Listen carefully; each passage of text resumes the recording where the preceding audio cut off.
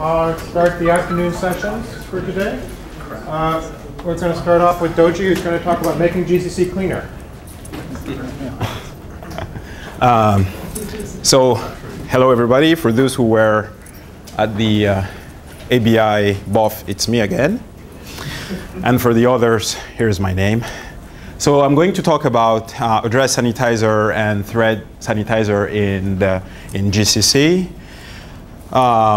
So I guess the plan of the talk will be quite straightforward. So yeah, Address Sanitizer. I first heard about this thing last year at Cauldron, where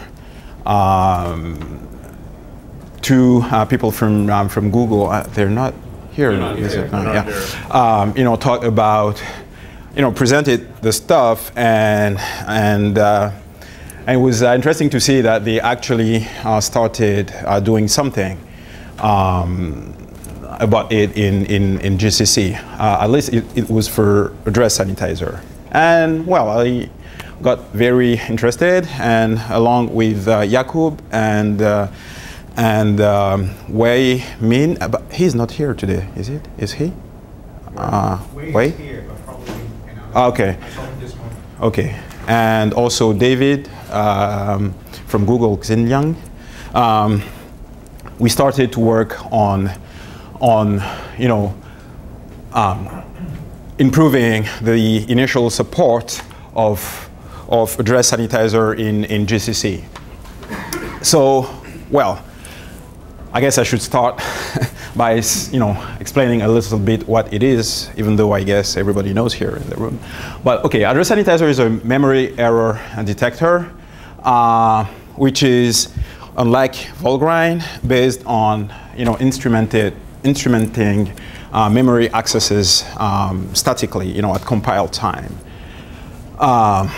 And at compile time, then it instruments the code. It instruments each memory access so that to check if those are correct. And there is a nice runtime library that, by the way, we share with the fine folks of LLVM. The library is actually maintained in LLVM, and we have a copy of it in the GCC tree. So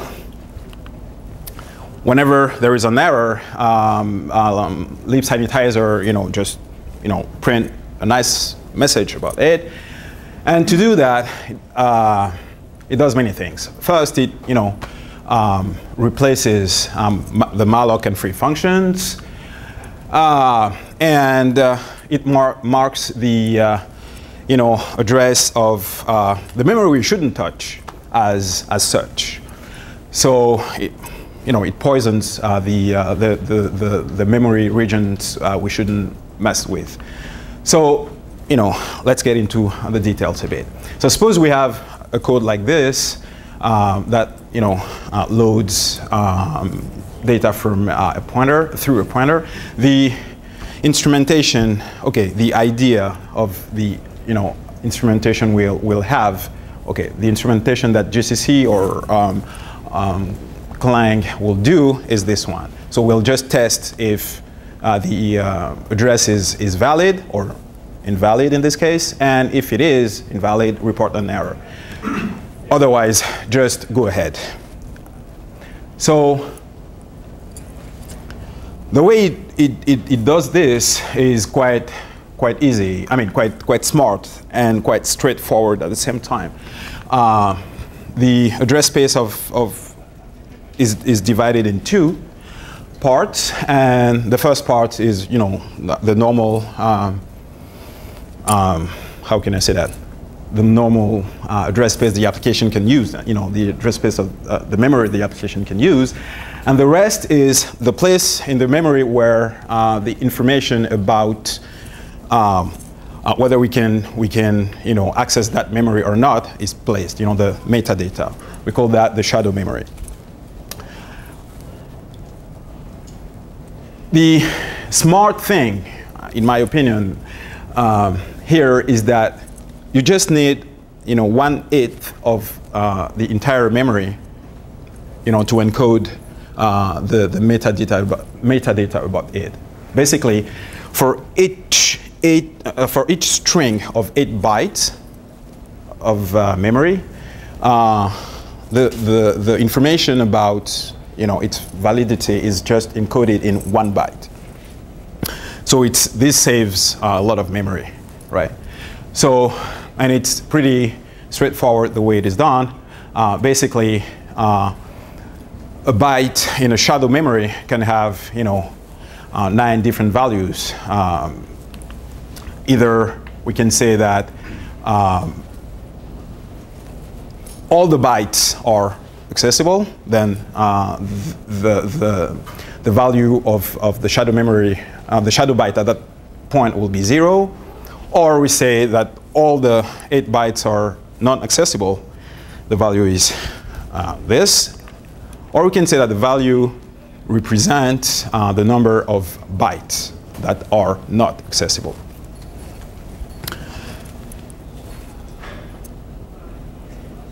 I'm just waiting a bit so that you guys print it. Okay, so the isPoisson function, you remember how I was showing this here. This function is implemented quite simply. So we just, for an address, if we want to know if accessing stuff at that address is valid or not, we just get the shadow, the address of the shadow byte for that address, and then we just check if the memory at that place is poisoned or not. So this function here looks like this.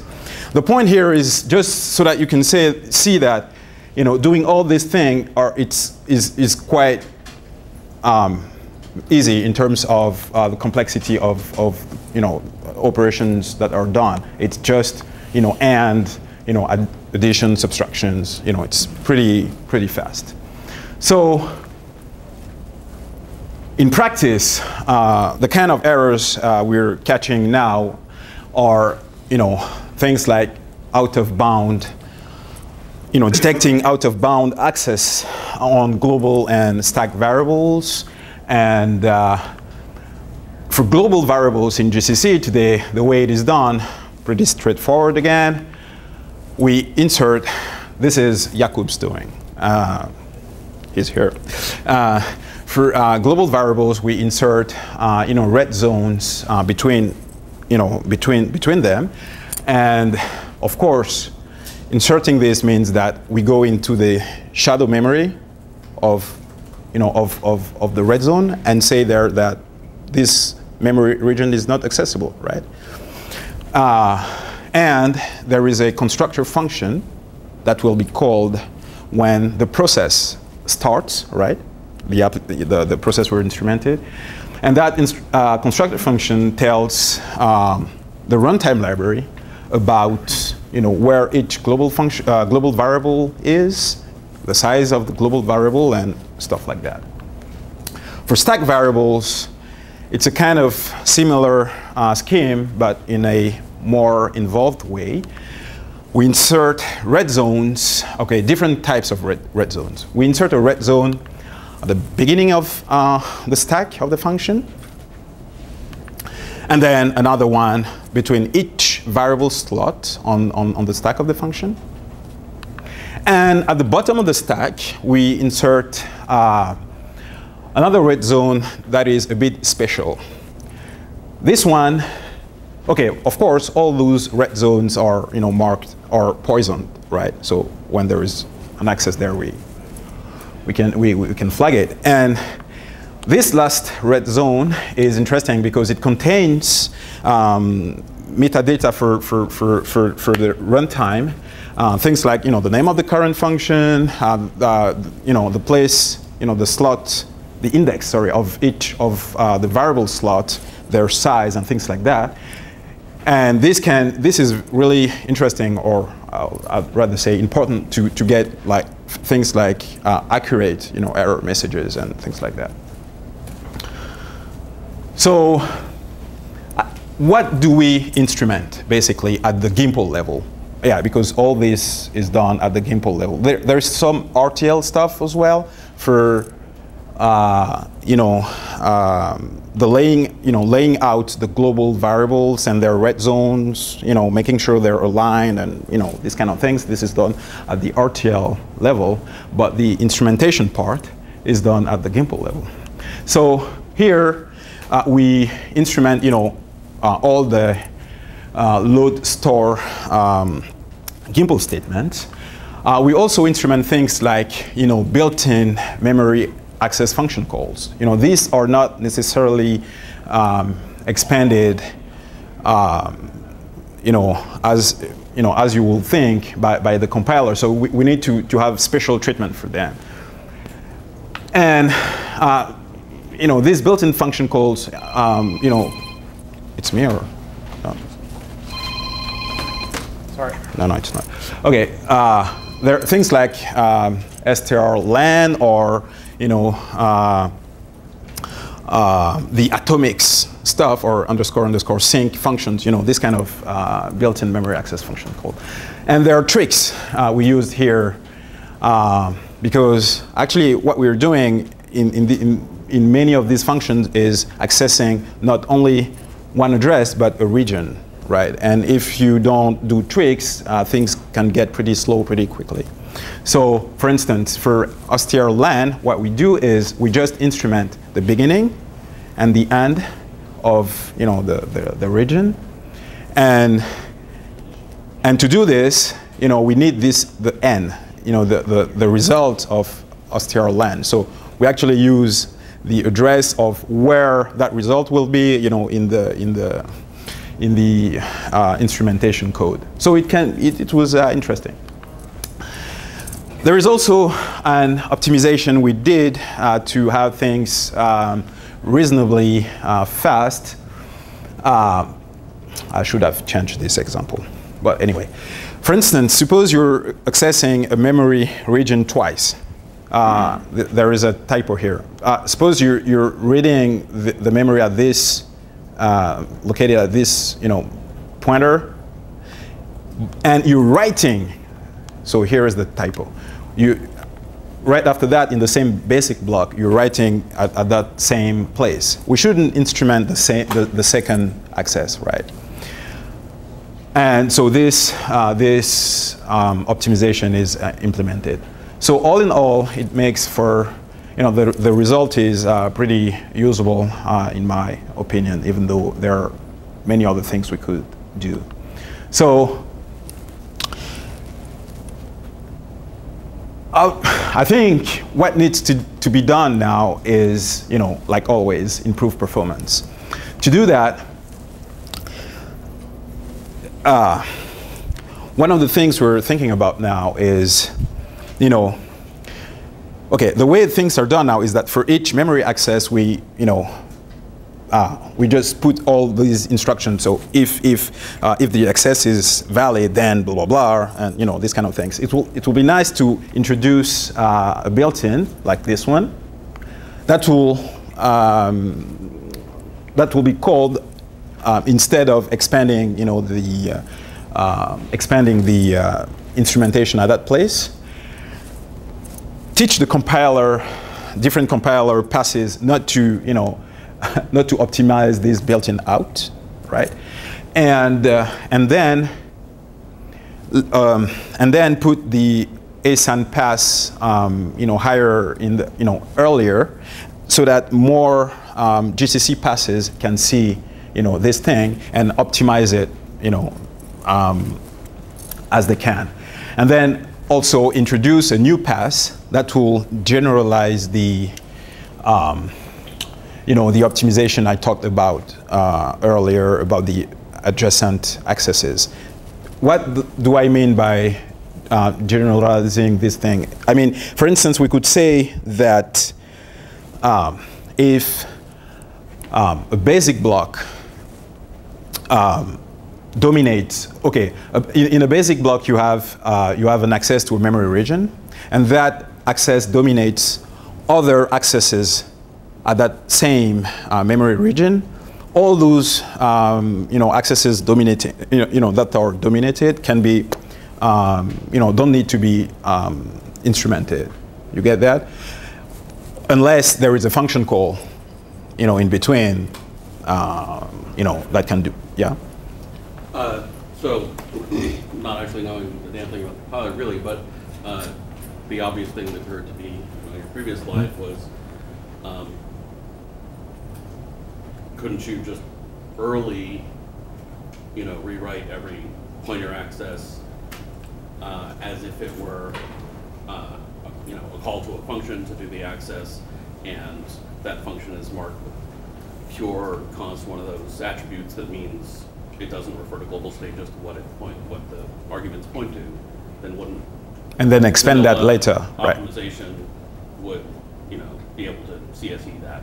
Yeah, that's basically the principle of this thing. Okay.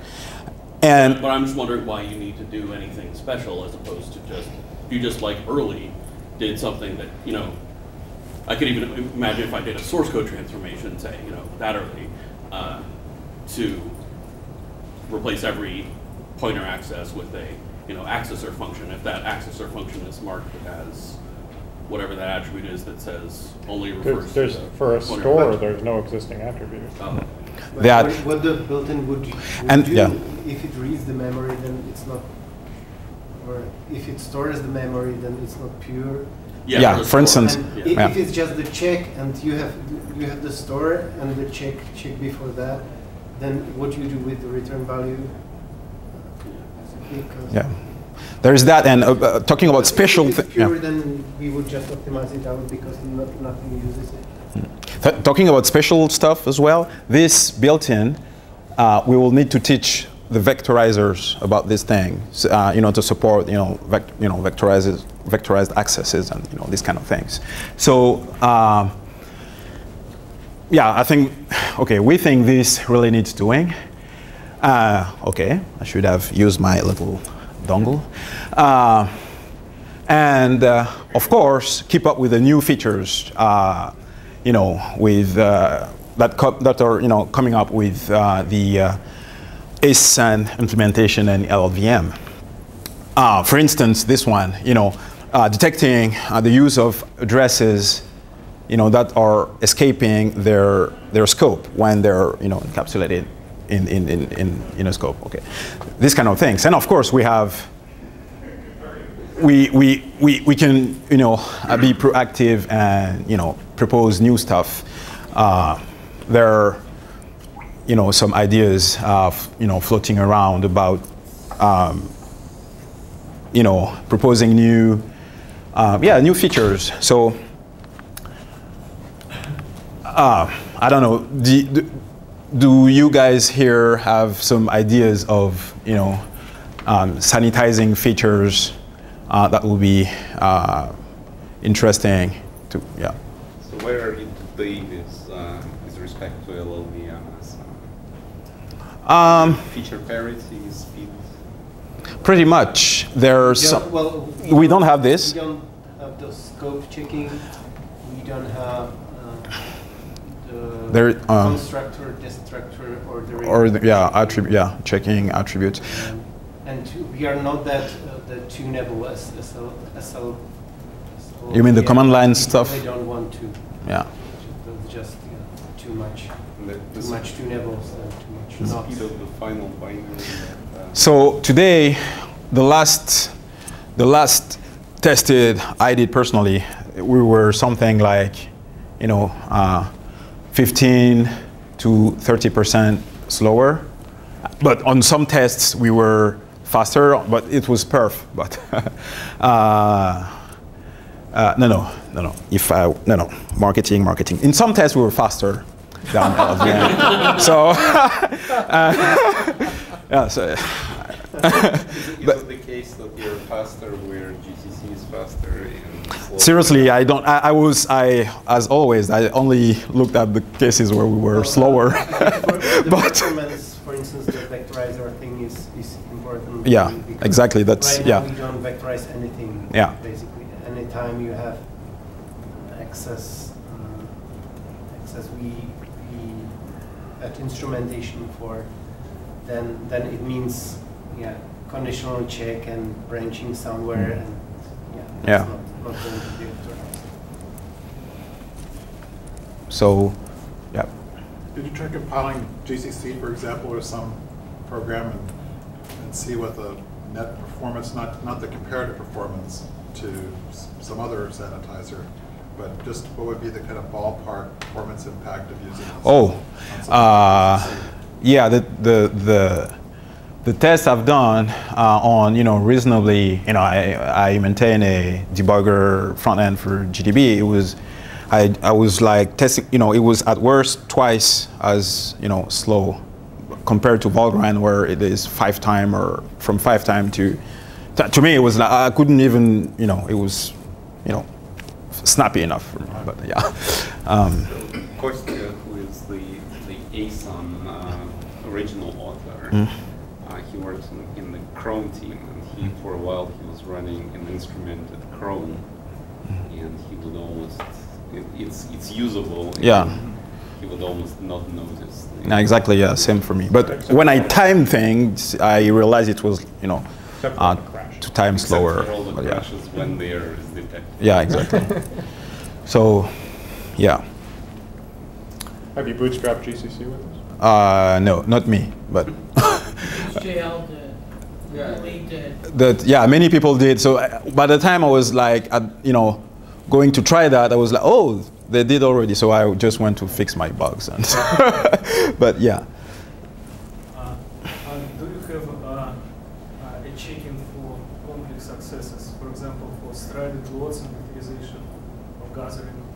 For strided loads. Oh yes, so no, today no, but that's one of, that will be one of the goal of the thing I was talking about here. Yeah, exactly. to do, but you're welcome to. This might be hard to answer, but because you don't know anything about UPC probably, but just assume you had this other set of pointers that needed to be monitored. Can you give a scope or idea of whether that would be possible, and how much additional infrastructure might be involved? Maybe a way to think about it would be if you use something like address qualifiers in an embedded application, you'd need to maybe segregate those, have 2 sort of, like a kind of a bipartisan. Seems like the instrumentation would be largely the same. You just need essentially a completely different runtime. I don't see why it wouldn't be possible. So I'm probably missing something. So, but yeah, apart from the runtime part, I don't see why it shouldn't be possible. I don't know. I should probably think about, the details. Yeah.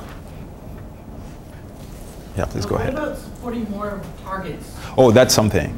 Well, it's okay. I think most of the work in that, for that, is in the runtime library. Most of the work, and some people have started already. I mean, okay, today it's mostly x86 and friends, but there's PowerPC, ARM, and yeah. Well, on ARM, I've got various issues with ASON actually.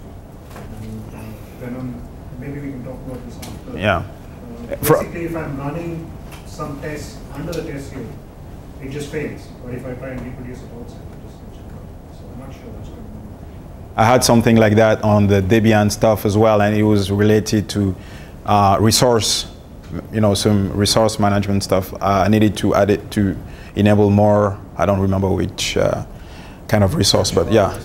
Yeah, exactly. So, but anyway, yeah, we should. Yeah, but I mean, people are doing that. I mean, are adding support for their platform, and from my point of view, most of the work is done in the runtime library. Okay, we do have stuff, like choosing where the shadow memory, okay, memory layout stuff, yeah, where the shadow memory starts, you know, things like that. But, you know, from the instrumentation point of view, there is not much to do there. Yeah. Well, except for you do require one thing, which is something that's not mentioned, is about the stack being growing down. Yeah. That's a little detail. Well, Yeah, it's the true. frame pointer. The frame pointer, yeah, but you know, it's not really Well, frame grown downward stuff. Yeah, yeah. But for the frame pointer, you need it anyway for a stack protector. So yeah. if the maintainers care, then they really should have it at least optionally or recognition. Or as I think Richard Henderson said, everybody Should do it the one way and the one way only. Yeah. Jorn? I would really like to have the runtime keep track of which alias sets a particular piece of memory is supposed to belong to, and then to check any access with a compatible alias set.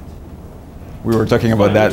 We were talking about that yesterday. So it was. I didn't want to get into that, but you know, it was here in the, you know, killing features. But yeah, it's, you know, doing. Not ASUN. That would be a separate library. So yeah. Again, it can be under the same switch, sanitize something, but it needs to be a different library which will have different shadow memory and. Yeah, and from the some way how to encode the alias set stuff in the it information. can be merged by the runtime library from all the compilation units.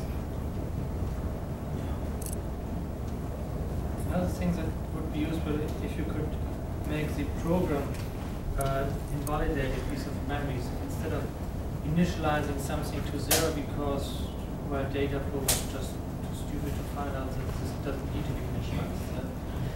You say, marks this thing as should not be used, so it's written to. And you should make it either with a macro or with some built-in, so it's for this kind of stuff, I think ASUN already can do that. You just, there are library calls where you can poison some memory. If you want, yeah, the runtime. So, yeah. Put something into GCC. If you know the address of the thing you want to poison, then you can. But it's a library call. But yeah. So, for example, you know, allocator pools. You know, has anybody? Maybe this is an application question. Has anybody added some of these calls to like Chrome or something where they have a pool alloc? I don't know. Allocator. I don't know. What we need for this, I think we need to move on to the second half of the talk. Yeah, okay. So we can answer those questions at the end if I... So, Thread Sanitizer.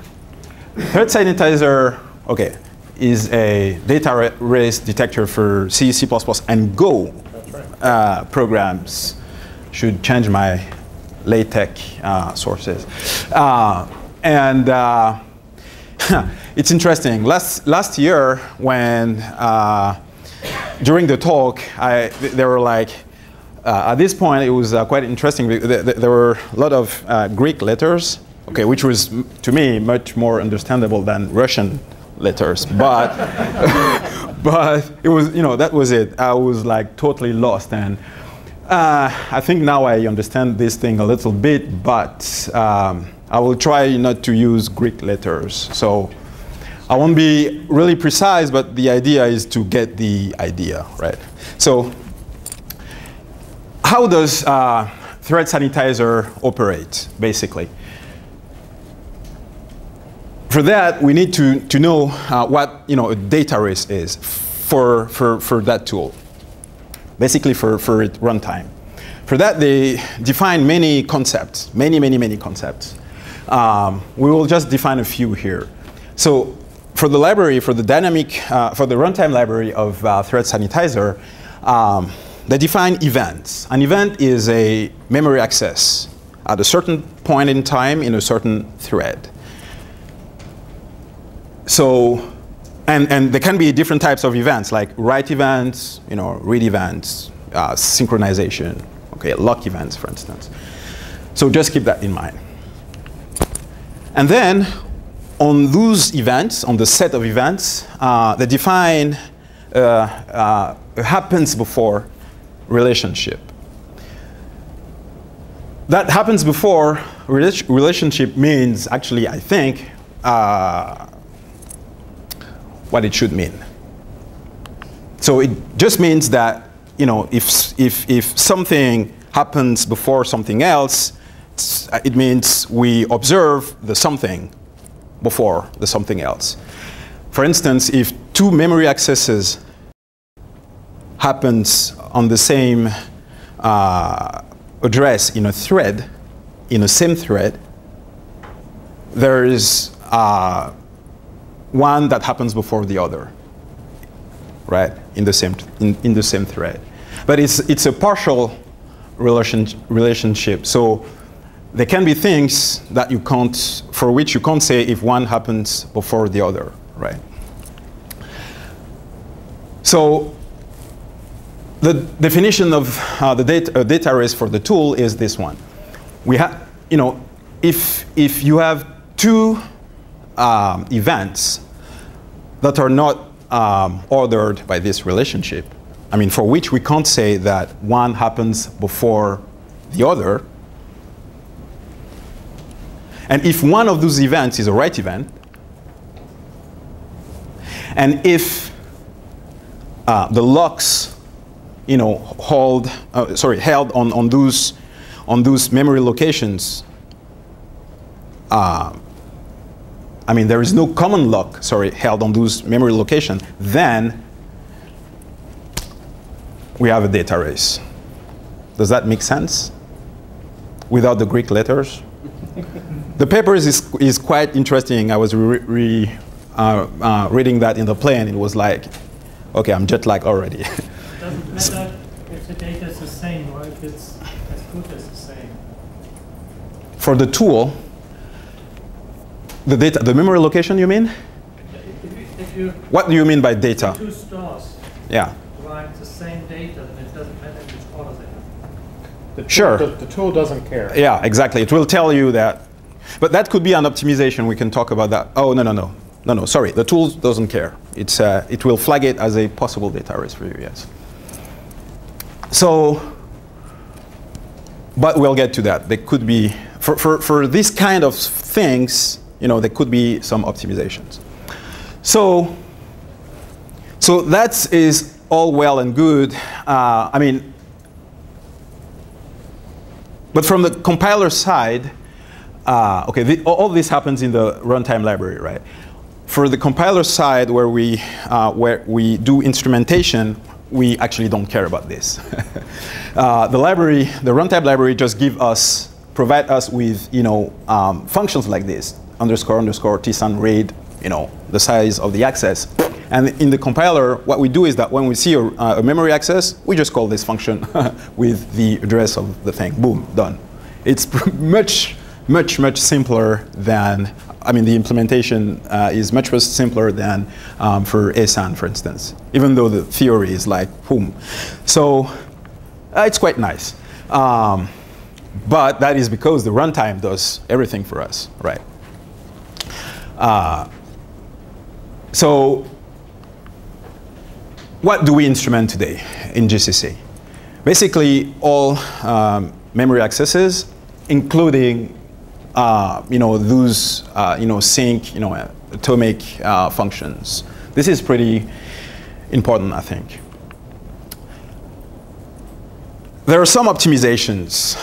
We don't instrument, for instance, obviously, accesses to local variables which address don't escape. There can't be any data arrays there, right? And we don't instrument accesses to global constants, obviously.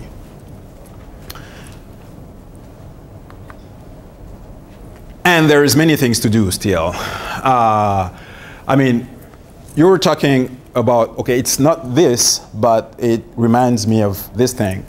we shouldn't instrument redundant accesses. A little bit like for ASAN. Basically the same. Yeah. So, for instance, if a read, happens before a write to the same location, we can just skip, instrumenting the read. And like for ASAN, we should do, introduce a built-in that is known by all the passes and, the whole thing, the whole thing I was talking about, for ASAN.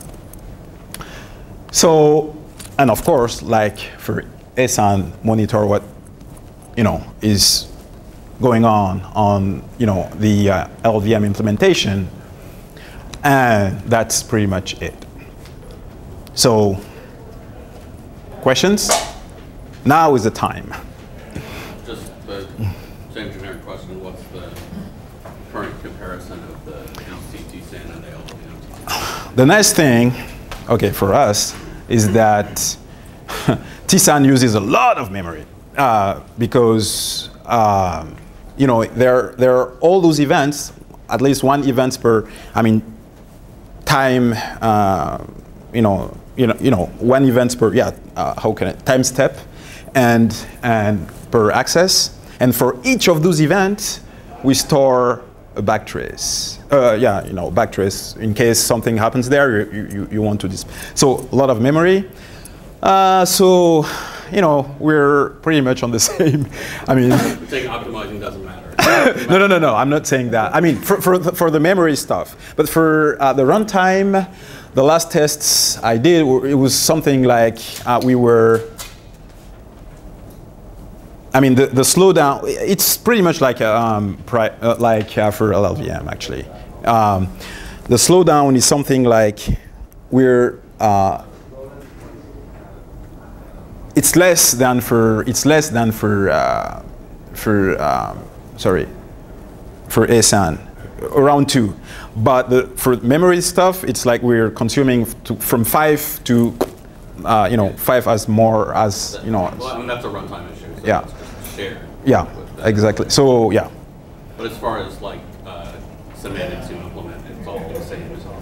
Yeah.